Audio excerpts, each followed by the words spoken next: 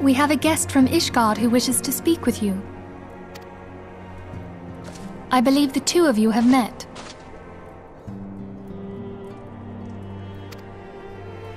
We have. I had hoped to speak with Commander Leveilleur as well, but I cannot afford to wait any longer.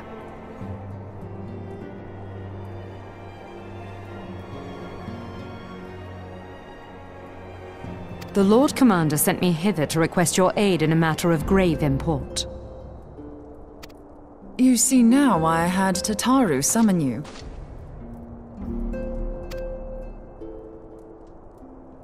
Now that we're all assembled, perhaps you would be good enough to elaborate on the nature of the matter which brought you to us.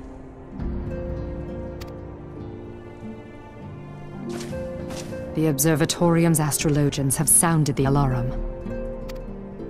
Last night, the Dragonstar burned with an intensity not seen in 15 summers. Not since the Dravanians engaged the Empire in the Battle of Silver-Tier Skies.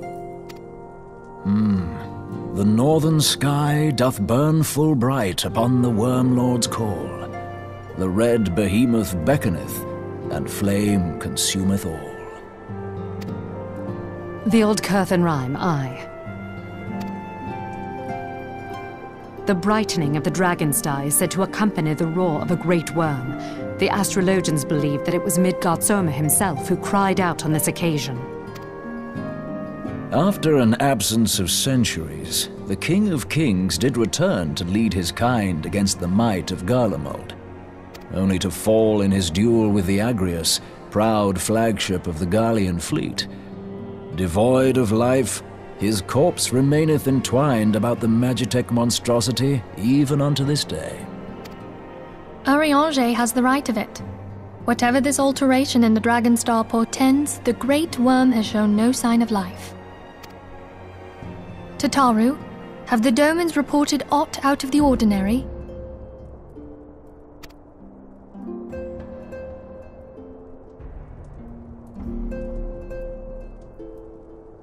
Correct me if I'm wrong, but if Midgardsormr had roared, wouldn't we have heard it here in Revenant's Toll?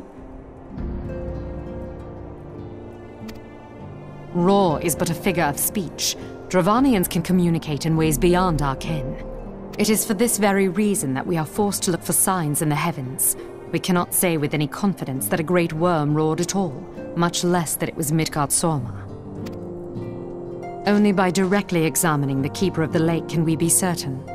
However, it will take too long to gain the Holy See's approval to dispatch the Temple Knights.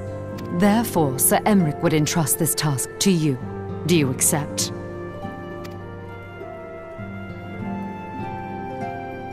We knew you would not disappoint us. Now, if you would excuse me, I must return and assist the Lord Commander. We have precious little time to prepare.